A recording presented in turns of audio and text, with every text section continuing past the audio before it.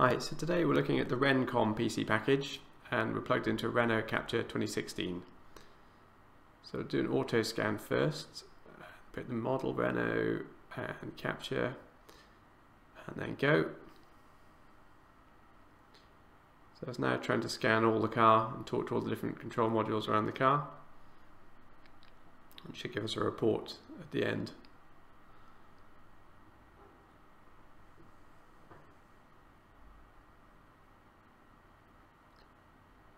Nearly done.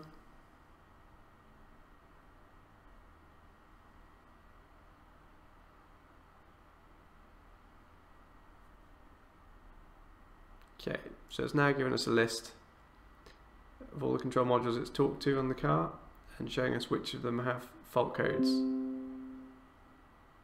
So if we have a look down, there's a few here with fault codes, so we can go into those and have a look at the different fault codes and see what they are. So start, if we have a look at the engine, so go in there first.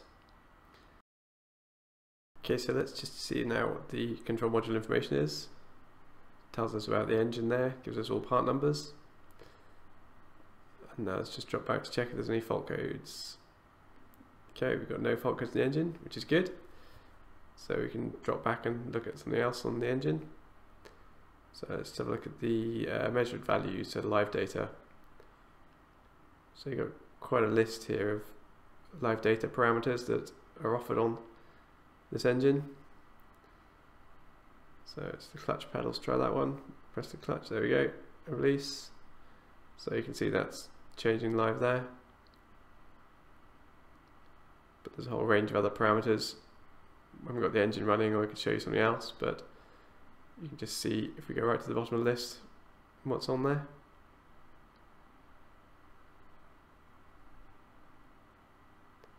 So there's plenty of live data values to choose from.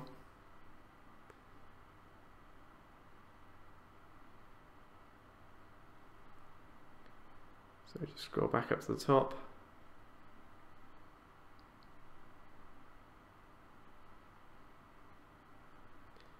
Okay, now if we just drop back, let's have a look at the, see what we've got in Actuators.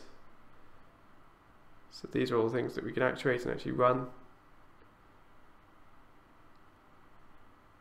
It's got different injectors, all sorts there. So let's check the ECU programming and coding. Various different settings that we can change on the vehicle. And configuration. So there we go, so we can actually configure or add extra modules there. Right, so if we drop back out the engine, we can now go and have a look at another module. So let's have a look. Which other module should we go into next? Which other one had a fault code? Let's have a look at the ABS. And check for fault codes. There goes the fault code. So we can drop back out. So we're going to look at the live measuring values. Again, a good range of live data. So let's have a look at the brake pedal. Where's it gone? Oh, there it is at the top. Okay, so press the brake and release. There we go. That's working well.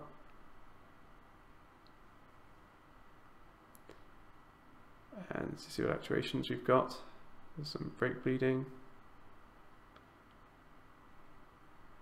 Okay. Now let's look at the module coding.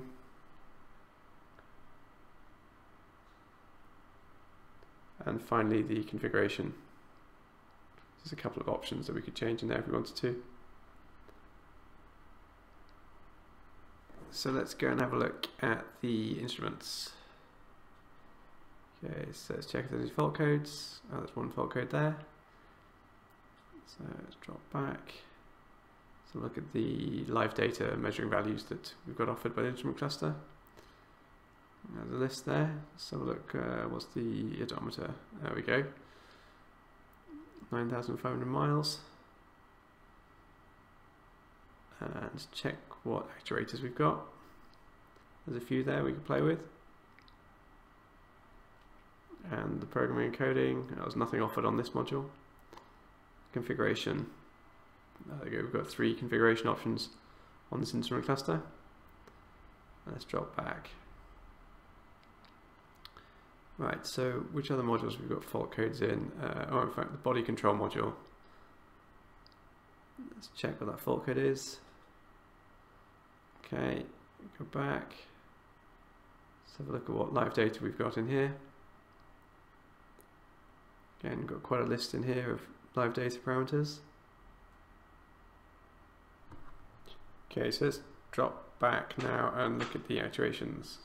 So we've got a few actuations there that we could run on here in the body control module. So let's drop back and now let's have a look at the configuration options. There's a few configuration options available there for the body control module.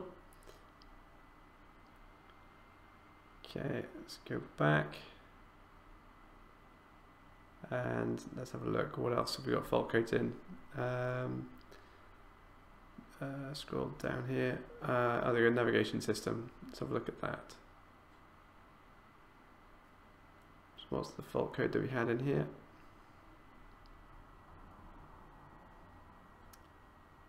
Okay. Let's have a look at the measuring values. Not many there. I suppose it's navigation, so you wouldn't expect many. And there's the actuations. Let's have a look at the coding. So one option there, configuration. We've got a couple of configuration options on there. Okay, so drop back. And that's just about everything I was going to show you for today.